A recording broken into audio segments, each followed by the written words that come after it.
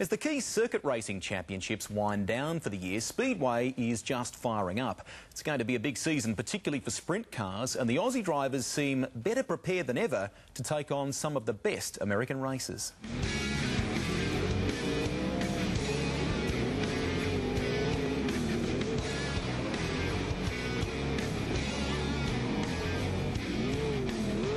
This is former national sprint car champion Robbie Farr. Over summer, he and his crew will spend countless hours in this impressive race transporter. Modelled on the latest from the American sprint car scene, it's well equipped for the new standard of competition, complete with shock dyno, backup car and a perfectly placed spare parts inventory.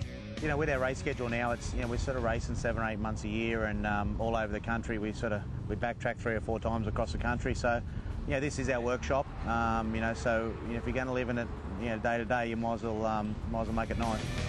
Farr has obtained some blue chip support for his campaign, a 3-year deal with the right security to match his steely determination. The National Series takes in every major capital city and many of the leading provincial circuits. Sanctioned by World Series Sprintcars, the teams are on the road for 14 rounds between early November and mid-January. The defending champion is one of Australia's leading speedway identities, and he's celebrating a special milestone this season.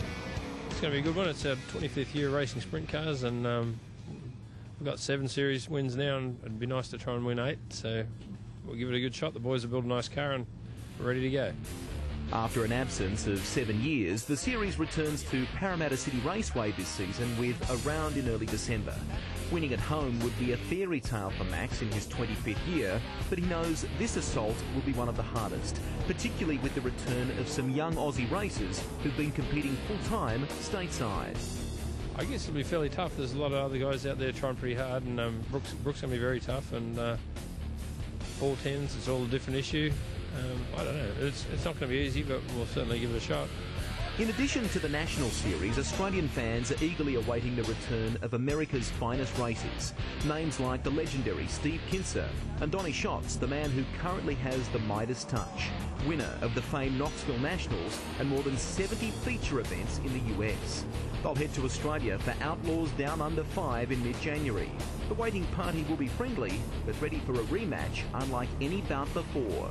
They're the benchmark in a lot of ways, because that's what they do for a living, and you know, I think the gap over the last 2 or 3 years has really closed, and you know, you can go to an international meeting now and an Australian's as good a chance of winning as any American. It takes a special breed of racer to tame these cars, and the good operators can really hustle them.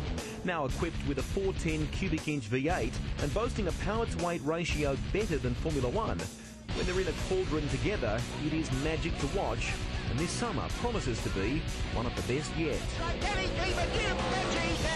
And after a season in the US, Brooke Tatnall and Kerry Madsen will be match fit for their homecoming. This is RPM. We'll be back in a moment.